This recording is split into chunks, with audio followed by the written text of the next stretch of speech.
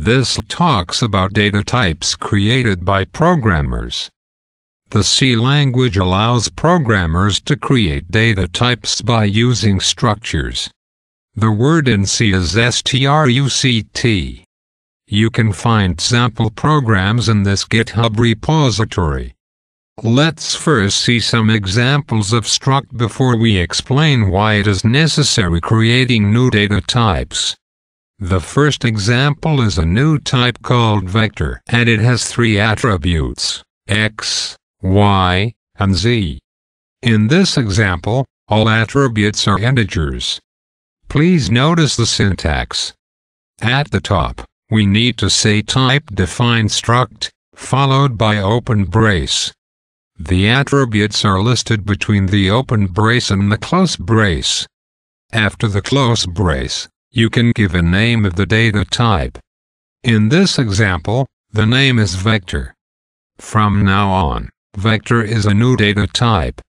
Please remember adding semicolon after the type. If you forget this semicolon, GCC may get confused and produce dozens of error messages. These error messages can be solved by a single semicolon. Usually, a new data type has its own header file. This vector structure has a header file called vector.h. In the second example on the right side, we can see that the attributes may have different data types. The first three attributes x, y, and z are integers. The next attribute t is double. The last attribute name is an array of 30 characters. Why do programmers want to create new data types? The most important reason is to organize information better. Relevant information should be put together. Consider a three-dimensional vector. It is better to put the three directions x, y, and z together. If you are writing a program related to transportation, you may want to have a data type called car.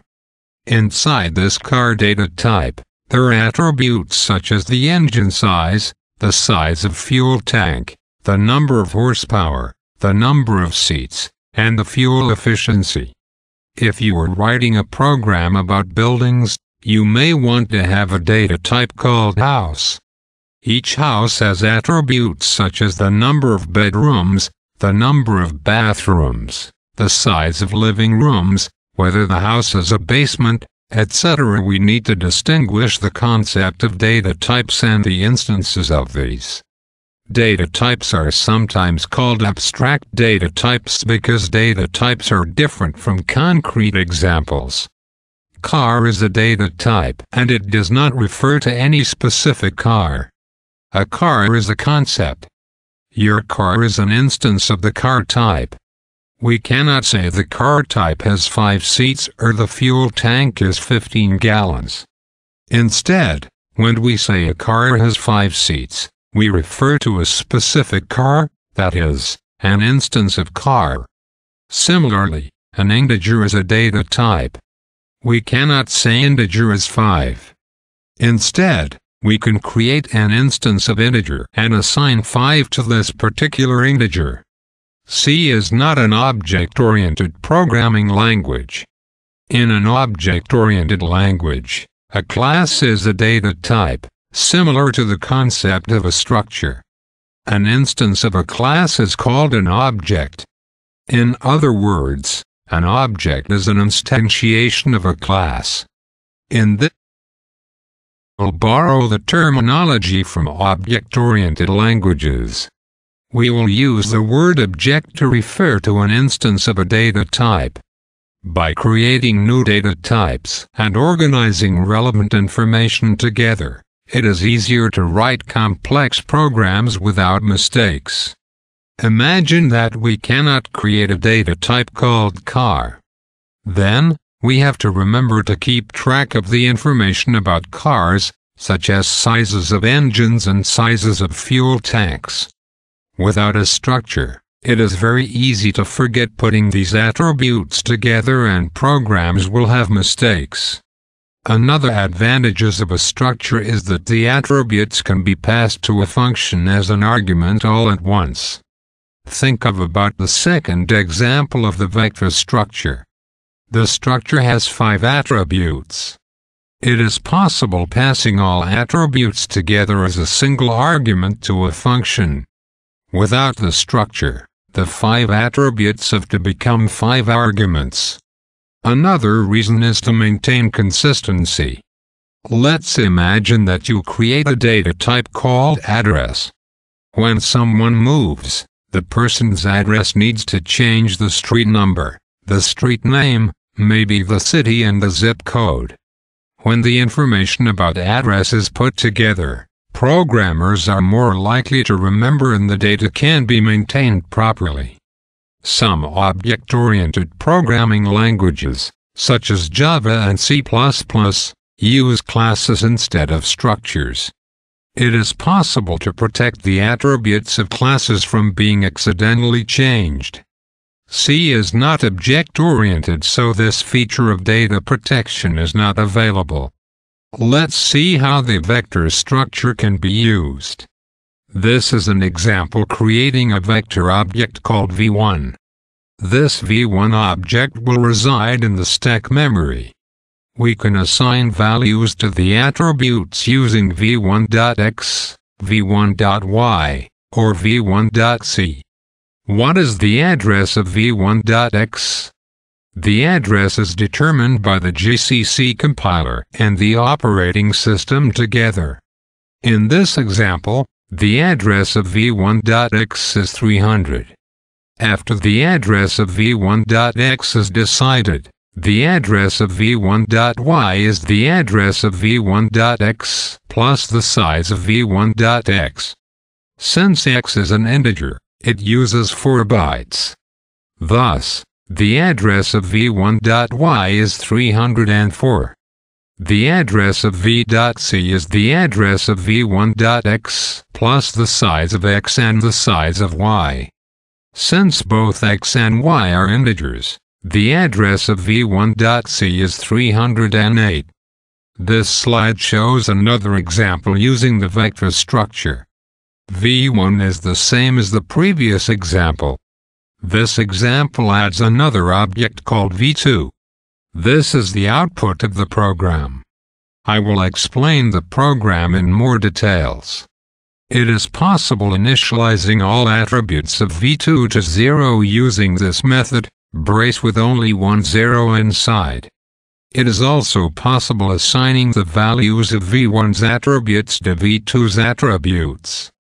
Please notice that assignment is the only allowed operators for structures. C does not allow operator overloading. C does not allow any other operators for structures such as not equal, less than or equal, greater than or equal, increment or decrement. After the assignment, v1's x, y, and z and v2's x, y, and z have the same values. However, they occupy different memory space. Thus, changing v1.x does not change v2.x. Changing v2.y does not change v1.y. Let's take an even closer look of the program by understanding how the stack memory changes. When we create the v1 object, the space for 3 integers, v1.x, v1.y, and v1.z are put on the stack memory. Since the object has not been initialized, the values are marked U, meaning unknown. The next 3 lines assign values to the 3 attributes, x, y, and z. Next, we create a vector object called v2. All attributes are initialized to 0. Please notice that v2 occupies different memory space in the stack memory from the space for v1. C allows using the equal sign to assign the attributes values from v1 to v2. Because v1 and v2 use different memory space, modifying v1's x does not affect v2's x. Modifying v2's y does not affect v1's y. The next example shows passing an object to functions. This is the program's output. The program has two functions called print vector and change vector. In the main function, the vector's attributes are 3, 6, and -2. This vector is passed to the change vector function as an argument. The vector's attributes are changed to 5, -3, and 7. After leaving the change vector function and back to the main function, the vector's attributes are still 3, 6, and -2. What is happening? What does this mean? When passing the vector object v1 from main to the change vector function, a new object is created for the argument. This object is called v and it is on the stack of the called function. The attributes are copied from the main function to the change vector attribute by attribute. Because the argument v occupies different memory space from the memory space for v1, changing v inside the function has no effect on the v1 object inside the main function. If you are familiar with Java, Python, or C++, this argument passing in C is different. In Java or Python, passing an object means passing by reference. Thus, the changes inside the function will be kept in the calling function when the called function finishes. In C++, you can choose to pass by reference. In that case, C++ is the same as Java or Python. C does not have the concept of passing by reference. Calling a function using an object means creating a new object on the stack memory. What should we do if we want to change the vector inside the main function? We will use the same method as before, passing the address. In this example, the main function calls the change vector function using the address of v1. The function's argument must be a pointer. To get the address of v1, add ampersand in front of v1 when calling the function. Inside the function, we use v-arrow to refer to x, y, or z. The arrow is written by using the minus sign followed by the greater than sign. Please notice that inside the change vector function, v is a pointer and stores the address of v1's .x. This slide shows another way to initialize the attributes. v2 is a local object. The attributes can be assigned by using .x, .y, and .z. We can use the left-hand side rule of v. *v equals v2 will copy the values of v2's attributes to the memory pointed by v. The print vector function uses the right-hand side rule of v. The attributes are read from the memory address pointed by v and copied to the argument v of print vector. When should we use dot and when should we use arrow? The rule is simple. If it is a pointer, use arrow. If it is not a pointer, use dot. Consider this example. An object v is created. Since it is not a pointer, we use v.x.